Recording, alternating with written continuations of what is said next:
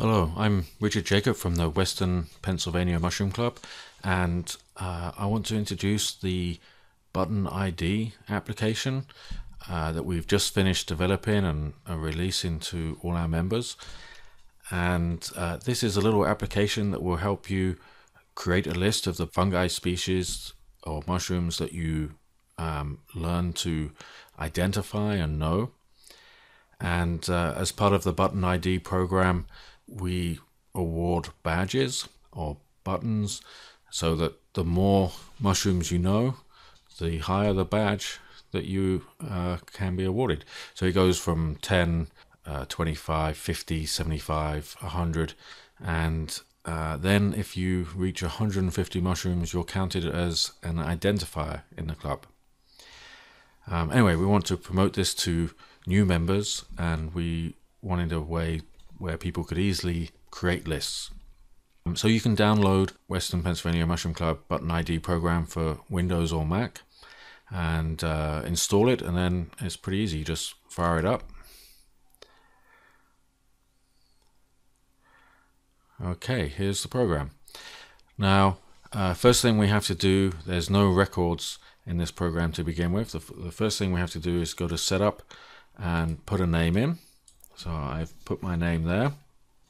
You can put your full name in, that's the best thing to do. Sometimes if you take really nice pictures, we like to use them on the website for the mushroom catalog, and you can give your permission to use those pictures. We can't get anything directly from this file. It's an offline application. It doesn't communicate with the internet at all, but you could send us that file, the resulting database, and then we can get the pictures from there. But the best thing to do is contact us if you take really nice pictures of mushrooms and are willing to let us use them. You can export whatever species you've already identified using this button to an Excel file, and also you can import from old versions of Button ID. Okay, so I've put my name in, and now I'm ready to create a species entry. So I go to species entry and I say new record. It's got a drop down list of about 800 or 900 different mushrooms, and in this case it also starts to fill in from what you type.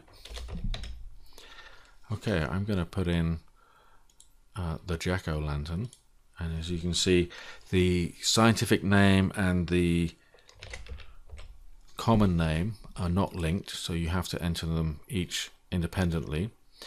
It is missing certain species, and that's because this list was complete or partially complete at the time that this program was created, and the names of species change.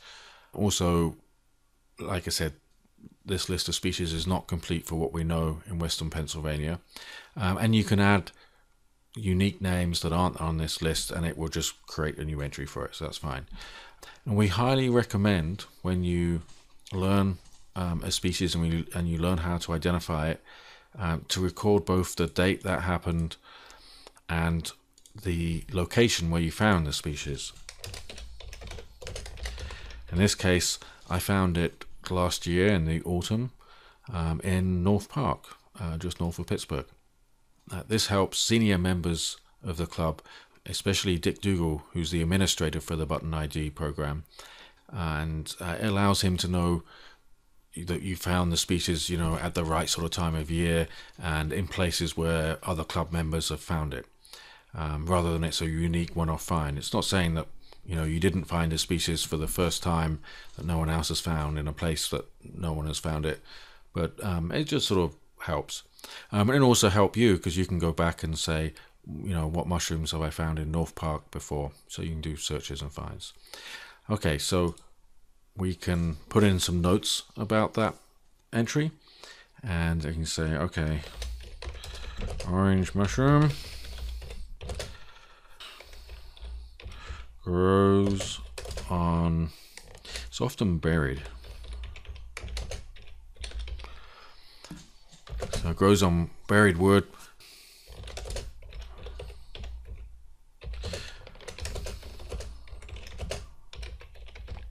very large. It also glows in the dark, apparently, but that's difficult to see, and you unlikely to spot it when walking around in the dark in the forest. Anyway, so we've got an entry here, and there's a big space here for images, and you can just drag and drop an image onto this. So we can put an image into this space here. We'll just pull down the view and open up my image files. Okay, so here's a lot of images I've got of different mushrooms. Here's one I took from about last year. You can see the 19th. So I can take that image and just drag and drop it. There we go, onto our entry. So now we've got a picture of the mushroom and a little bit of information about it. And that's all I need to do to enter a mushroom. I can view as a list. So here's my mushroom species here. So when you've got over 10 entries in here, you can apply for a button ID for 10. And at that point, we recommend printing this list with the images and the notes.